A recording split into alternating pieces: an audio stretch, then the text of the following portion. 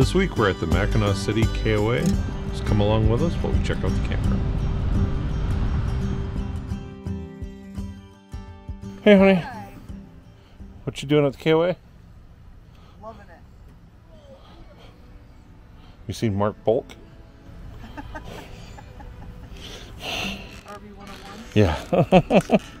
Mackinac Island is the most spectacular destination in Michigan, and being located just off I-75 and just 1 mile from downtown Mackinaw City. This campground offers free shuttle service to the ferry docks as well as a bike path to downtown if you're wanting to visit Mackinac Island during your stay. In recent years, this campground's added some major upgrades to the park, including electrical car charging stations, campsite hookups, and probably some of the best campground Wi-Fi we've ever experienced.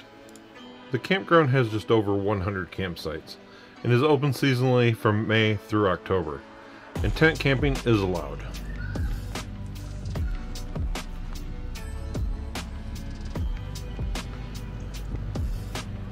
You'll also find well-kept laundry facilities on site should you need to use them during your stay.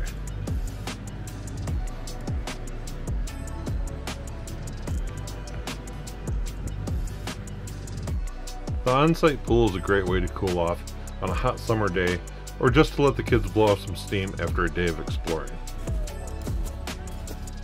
They've also been upgrading a few of these sites to premium patio sites that make it a really enjoyable outdoor experience at your campsite. If you bring your furry friend along with you, don't worry, Camp K9 is a great place to let your dog run and stretch their legs. This KOA makes a great base camp for an easy trip across the Mackinac Bridge to Tequendama Falls, Sioux Locks, or the Great Lakes Shipwreck Museum on Lake Superior. And of course, don't forget beautiful Mackinac Island.